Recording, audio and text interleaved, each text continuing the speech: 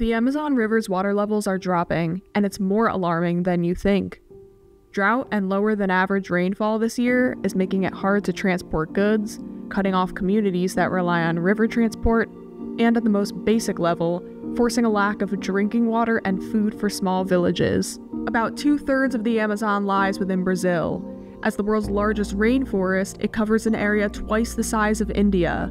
Since June, the Brazilian Geological Service has reported that its rivers are expected to fall below their historic lows.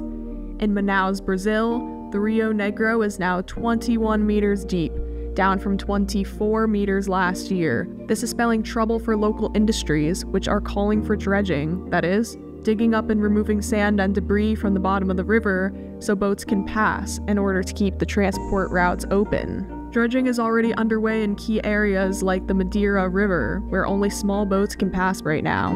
The Brazilian government is also planning dredging work for other major rivers, but despite these efforts, the situation is still grim. The dip in water levels is causing major travel disruptions for these communities.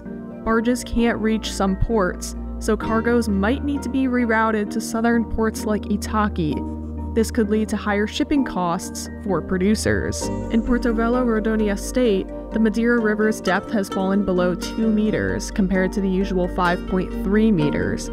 This is challenging transport and hydroelectric dams in the region. Local communities are also suffering to get basic necessities, like food, because of this, especially those that live from fishing. It's drying up a lot. Too much. This season is very hard for us. We live far away and it's very difficult to fish. We have to leave the canoe with a security guard and pay for it. It's very complicated for us at this time of year. The La Niña climate pattern, which involves the cooling of the Pacific sea surface temperatures along South America, hasn't had its usual effect.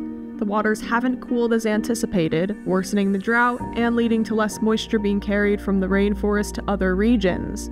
The crisis in the Amazon highlights the urgent need for action. Of the 62 municipalities in the Amazonas, 61 are in a state of emergency. Brazil's response and international cooperation are essential to protect this critical ecosystem and those who depend on it. Deforestation is still a pressing issue across the Amazon as the rainforest plays a crucial role in maintaining water cycles.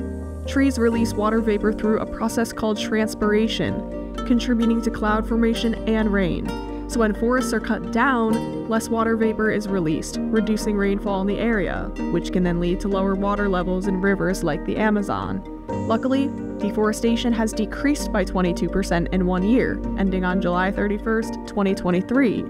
But that final month in July showed a surge, largely due to a strike by officials at federal environment agencies. So it will take persistent momentum, which Brazil's current government is aiding in with their Deforestation Zero pledge, to keep the level low and maintain the health of this crucial rainforest.